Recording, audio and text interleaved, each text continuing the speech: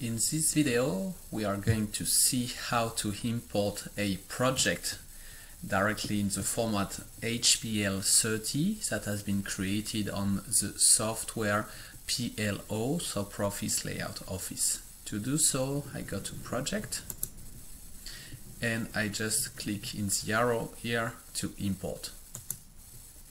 Now I plug my USB stick. I wait a few seconds. Now it tells me that it recognizes it, and as you see, the format here it's HPL30. That's the only project format.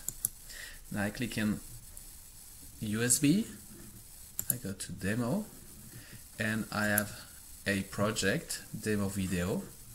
I select it and tick it here. And in this case, it does not even ask me for a unit because it has been set up during the project creation. So I tick it here and I tick it.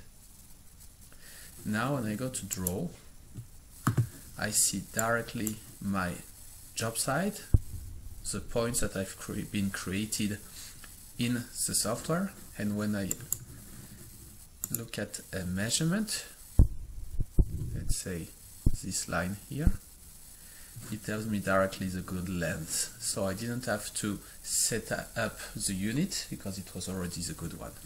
Now I am ready to do my layout.